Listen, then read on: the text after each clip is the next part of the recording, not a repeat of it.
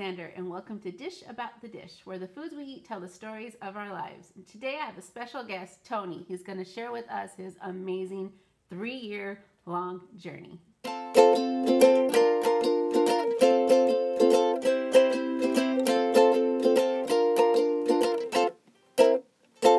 So Tony, hello. Thank you so much for joining me this morning. Thanks for having me.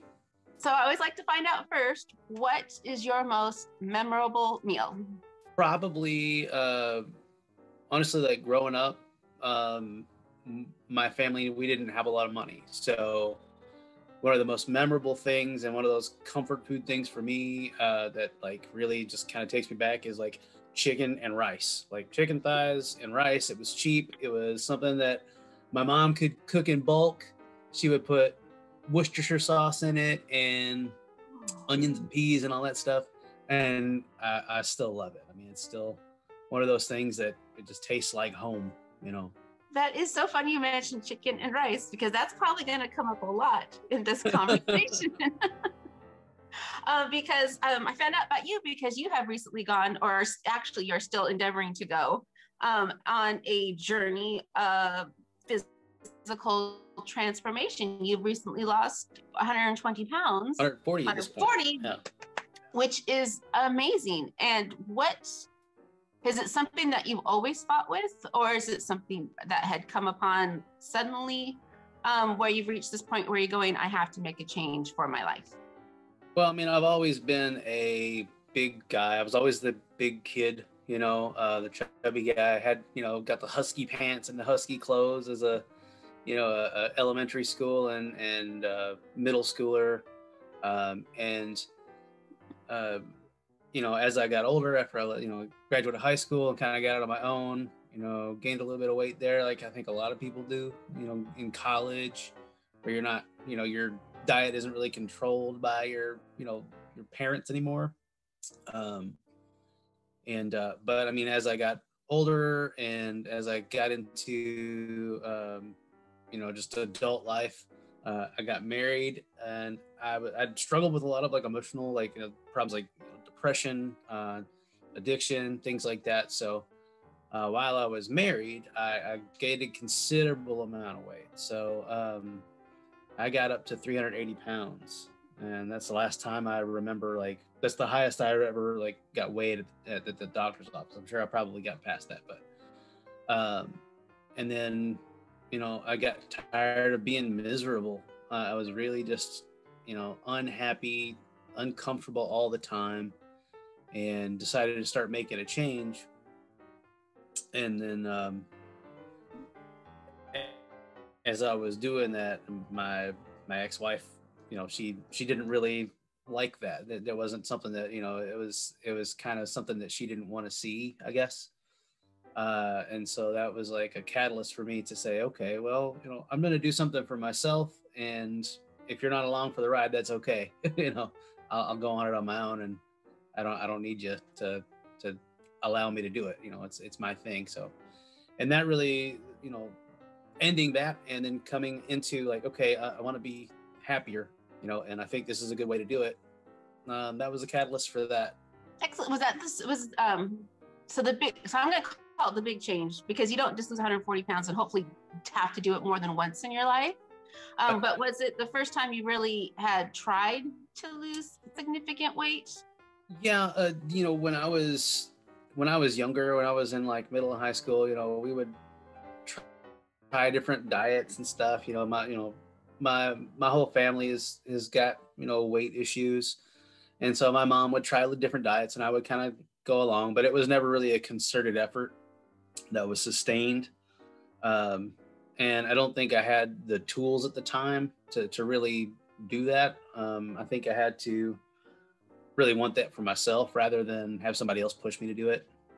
So the big change for me was, okay, what do I have to do to not be as unhappy as I am? And, not just about the way I looked and the way that I felt, but just the way that my life was going, So the big change for me was, do you want to keep doing this? And the answer was no, I don't. Because having gone through this struggle myself currently, it's like, where do I begin?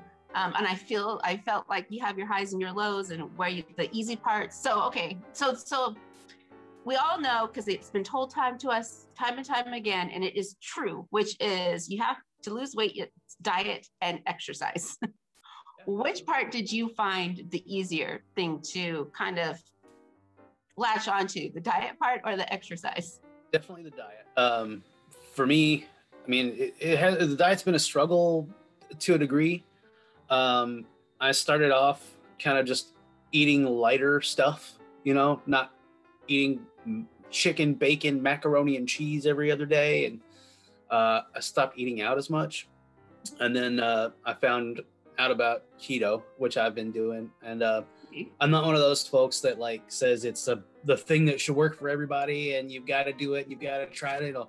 It's worked for me. And like I said, I don't claim, I'm not one of these kind of proselytizers, but it's worked for me. It's helped me stay on my plan because it gives me things, I can eat things that are palatable to me, that keep me sated, and I'm not always hungry. But the diet was definitely the easiest part because I already liked to cook. And so I knew I could make things that I wanted to eat.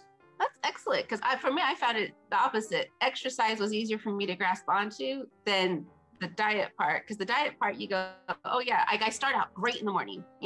Morning is great. My morning snack, lunch is okay. And then by 3-4 o'clock, that's when everything kind of goes to hell. And then it just all kind of comes in. But the exercise part's like, as long as I do that once a day, that's only one day I have to think about it.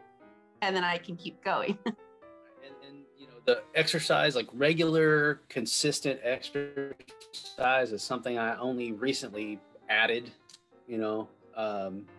I was doing some, but really, really inconsistently. And then, the nature of my job, sometimes I have to work longer hours, and that, and sometimes it's stressful working like a retail customer service type thing. And, some of it, I use that as an excuse to be like, oh, I don't really have the energy for it, so getting used to doing the exercise was hardest for me. But, the food part, like I said, I love to cook, and I know I can make something great and something that'll work from my plans. So it was one of those things where, it was a little bit of a transition. I still have like cravings for the stuff that I don't really, want to put into my diet, but I give myself that time every so often. So you mentioned chicken and rice, which is the oh so popular with broccoli, the oh so popular diet meal. But that was, what's that? How do you mix that up? Well, I don't really eat chicken and rice anywhere. Keto, you don't really eat that many carbohydrates with rice. Mainly what I've been trying to focus on, especially lately, like at first, it was, I would eat whatever would fit into that window, whatever I could track and say, okay, this fits. In the last year or so, I've been trying to eat more whole food type things, less packaged food. Like I don't completely stay away from packaged food, but my goal is, if I'm going to have a meal, that meal is going to be a relatively fatty protein and some sort of vegetable that's friendly to what I'm, what'll meet my macros. So I don't really eat a lot of rice anymore, but I do enjoy chicken. I mean, I love beef. I love pork, fish. I've been eating a lot of fish lately. Fish is great. Yeah, I mean, it's good for you. A lot of smoked salmon. I love smoked salmon. I barbecue. I have a smoker that I got last year. So those kinds of things. And just, the way that this particular, regimen works for me, it kind of keeps me from overeating too much, even if I wanted to. I do kind of still keep an eye on my calorie intake. But right now it's because I have specific goals that I'm trying to reach. When I wasn't, when my goal was just lose weight, it's, and not have any kind of like trackable thing, it was just like, okay, I'll just eat this, and it was fine. So how long has been your journey since you started? It's going on just about 3 years. 3 years. So, the first year I lost 80 pounds pretty quickly. Mm-hmm. And then I kind of went off my plan and stopped really, really trying very hard. And then I found that every day, like there's a bakery that I pass by every day on the way to work, and I would stop in and buy a donut or two every morning. And then I started, my clothes started getting tight again. I was like, no, I don't want to do this anymore. So that got me to think a little bit more about long-term goals and where I really wanted to be and how to get there. And then, last year I decided that I would commit to doing my plan for 100 days at a time. Like I'd take 100 days and do it every day consistently. And then I give myself 4 days off and then try it again, start again from another 100 days. Right now I'm on day, I think 32, I think of my third 100-day round. And then, on this particular round, I started adding in, okay, I'm going to commit to 30 minutes daily without fail, without skipping, without making an excuse. I'm tired, I don't feel like it. Every day, at least 30 minutes of some sort of exercise. It doesn't have to be amazing. It doesn't have to be the workout that wears you out, but 30 minutes at least of something. Weights, walking, core, that kind of stuff. So that's how I've kind of approached it in the last year or so. And it seems to be working pretty well. And I'm a lot happier too. I mean, I have consistent, better moods, better sleep. I'm a little bit, I've always been an easygoing person, but I'm a little less stressed, I think. That's excellent. And they always say every morning you can start again, but you've also built in now another trigger, which is every 100 days you can start again if you have to. And it gives me, when I, things that I crave that aren't on my journey or my path or within the plan, that's the time I can say, okay, I get those things that I've been thinking about. I even plan it out.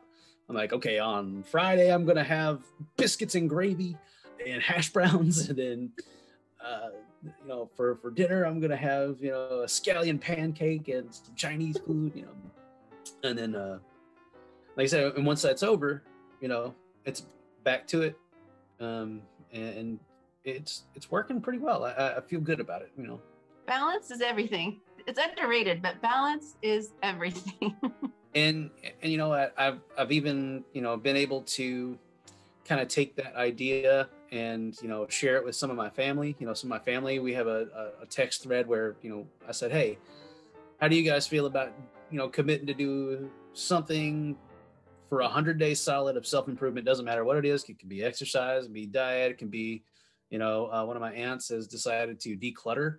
She's got a lot of stuff that she and one thing every day, and do it every day for 100 days and see how you feel afterwards. And we check in every day. We talk about struggles, we talk about the things that we're celebrating, and it's a good feeling, and it's good to have that support, and it's good to have that that kind of I feel like I'm doing something to help people I care about too. So excellent. Well, thank you so much for sharing your journey with us, and we hope you luck as you continue to go, because it's unfortunately one of those things where it's yay, good on you, now do it for the rest of your life type of thing. But go ahead. And I wish you continued success too. I know that it's never as easy as people make it sound, but it's also, I think it's not as hard as we put in our minds before we start. So I wish you the best, and thank you for taking the time. And thank you for sharing your journey. I want to say thank you again to Tony for sharing with us his amazing journey. And again, we do wish him good luck on his future endeavors. Now, if you're experiencing something similar, if you have any tips and tricks on your own health journey you want to share, give us a little like and a comment down below. We would love to hear your thoughts, and hopefully we'll see you again. So until next time, y'all.